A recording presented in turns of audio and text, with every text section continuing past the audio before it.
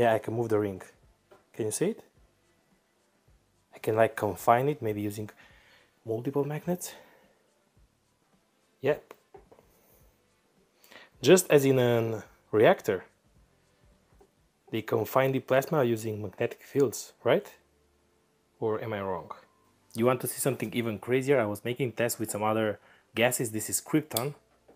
So as you can see, look, it creates some sort of helix inside. Not sure if you can see it on camera. Disappear there. Ui! Look at that. Can you see it? It has the shape of a helix. The reason for the torrid shape is that xenon can easily produce filamentary discharges at low pressure, while the induced eddy current is circular in nature. So once this loop forms, the gas-like plasma ring exhibits thermal characteristics related to the convection of warmer and less dense gas rising, while the cooler and more dense gas sinks.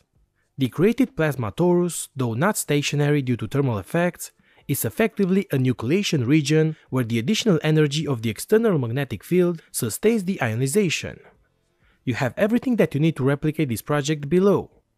There are so many attempts online already that I couldn't find the original creator. I first thought it was the BackMaxSize channel, or the Magic Plasma creator, or other accounts that I've seen on YouTube, but because I don't know for sure, I will tag all the related channels below, in case that you want to thank them. And once again, thanks to Tate McAlooney and Jeff Feigina for providing the useful document. You have all my projects for free, so consider supporting me